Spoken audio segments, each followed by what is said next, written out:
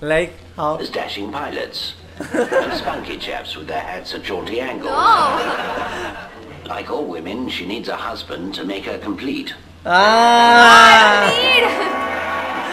She must be careful. Hello guys, welcome to our channel. Today we are going to watch Harry Enfield's Look, Listen and Take Heed Women Keep Your Virtue. So the thing is, like, this is by Harry Enfield and we saw his video of Women Keep Your Limits or Be in Your Limits. So that was so hilarious to watch it. Now he's also advising women to like take heed, and take heed is mean understanding things. Oh, and like understand. Keep your virtue, like be like you, how the way you are. Oh wow. So I think this will also be hilarious to watch. So let's get into the video. Public improvement film. Women keep your virtue. It's your 21st birthday, dear. Yes. Happy birthday. Wow. When a woman reaches the age of 21, something queer happens. She suddenly finds herself no longer interested merely in dollies and pretty frocks. She acquires a keen desire to seek greater knowledge of men. No! Until today, she's thought of these creatures as affable uncles, What's that? stern fathers, and helpful stable lads. Now suddenly she views them with quite different eyes. Like how? As dashing pilots, and spunky chaps with their hats at jaunty angles. Oh. Like all women, she needs a husband to make her complete. She must be careful. Before she reaches the end of her journey, she must walk through the minefield of caddishness. Caddishness. What is caddishness? Men are not always as they seem. Hello, you're a pretty little thing, aren't you? He seems nice. Yes, but don't get married yet. Prod a little further. I wondered, do you like the music of Mozart? Yes, I do. Would you care to come to the cinema with me on Monday? Gosh, I could make it on Monday. And yet I hear alarm bells ringing in my head. Yes, his appreciation of Mozart was a hideous fib.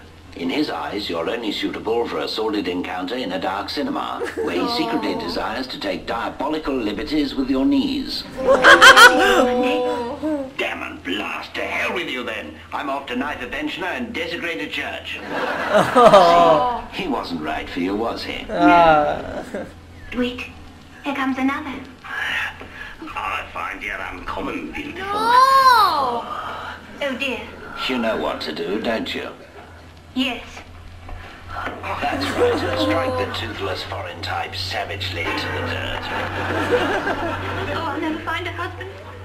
It's all so unfair. Oh. You are a silly thing. Now you're getting hysterical. Here. They deserve that. There. Better? Yes. Thank You want it? No. Wait a moment. Who's that bookish-looking chap with the kindly face? Oh. Go and hover near him. He might be Perhaps good. you can entrap him with your complexion. With your complexion. How do you do? My name is Charles. How do you do? I'm Cicely. He seems boring. Have I disturbed you? No, it's all right. I was just writing a check for the poor. Oh, That's awfully nice of you. actually. Oh, I don't know. When you're terribly rich and a keen member of the Church of England, as I am, it's important to show a little modesty and compassion to those less fortunate than oneself. Oh wow. You marry the rich. Money matters. Being a bachelor can be a bore. I've no wife and I'm famished. No wife to cook for you, you're in danger of starving to death. Don't worry, now there's a solution. What? New pot poodle. Hot poodle? Minced pooch in an awful jelly. Doesn't look nice. New pot poodle, the dead dog in a pot. What was that? That pot poodle thing was also crazy. Dead dog in a pot.